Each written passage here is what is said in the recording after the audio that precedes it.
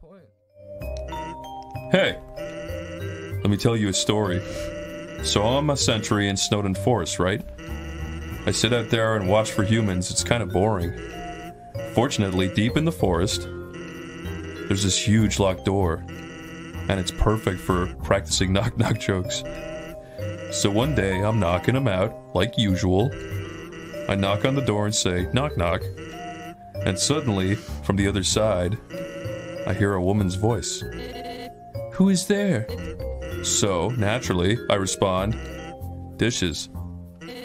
Dishes who? This is a very bad joke. Then she just howls with laughter, like it's the best joke she's heard in 100 years. So I keep them coming, and she keeps laughing. She's the best audience I've ever had. Then, after a dozen of them, she knocks and says, knock knock. I say, who's there? Old lady. Old lady who? Oh, I did not know you could yodel. Wow. Needless to say, this woman was extremely good. We kept telling each other jokes for hours. Eventually, I had to leave. Papyrus gets kind of cranky without his bedtime story. But she told me to come by again, and so I did. Then I did again, and again. It's a thing now. Telling bad jokes through the door. It rules. I think the person at the side of the door is Toriel, but... Huh. One day, though, I noticed she wasn't laughing very much.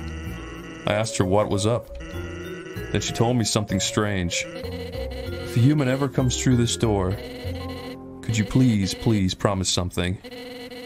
Watch over them and protect them, will you not? Now, I hate making promises. And this woman, I don't even know her name, but someone who sincerely likes bad jokes has an integrity you can't say no to. Do you get what I'm saying? That promise I made to her. You know what would have happened if she hadn't said anything? Buddy? You'd be dead where you stand.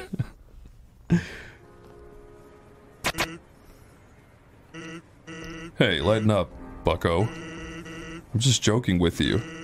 Besides, haven't I done a great job protecting you? I mean, look at yourself. You haven't died a single time. That's right, isn't it? Well, chalk it up to my great skills. That hit me in the feels. Well, that's all. Take care of yourself, kid. Because someone really cares about you. So he's definitely talking about the goat.